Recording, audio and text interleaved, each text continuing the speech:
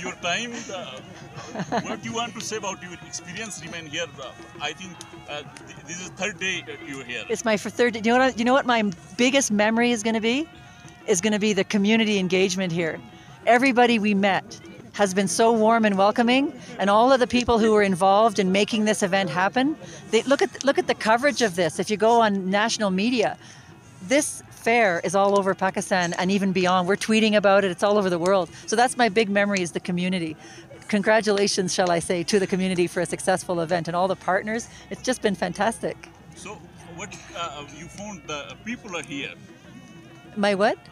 People, what you want to say about the behavior of the people here? Oh, just very welcoming and generous, and all the work they put in to put the ice rink there. As a Canadian girl, as I said the first day, to get up here to see the most northerly rink on the planet, that was pretty amazing. In the morning, I'm checking your Twitter handle. There is you only shared some pics from Chatral, but not shared anything yet. Yeah, we haven't done it yet. We do that in coordination with the High Commission. So we're all taking photographs and we're filming, and then we're all going to get together and make a plan and start sending things out.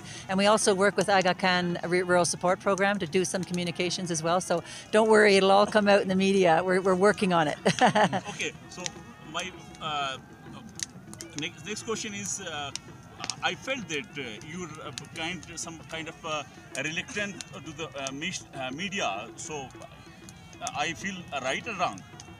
I'm not reluctant to do media, but it's hard to do media when you're trying to watch a hockey game. I'm very happy to do media. It's just a question of where and when is the best time to do it. Yeah. Because I'm saying that you're not any formal interaction with media here.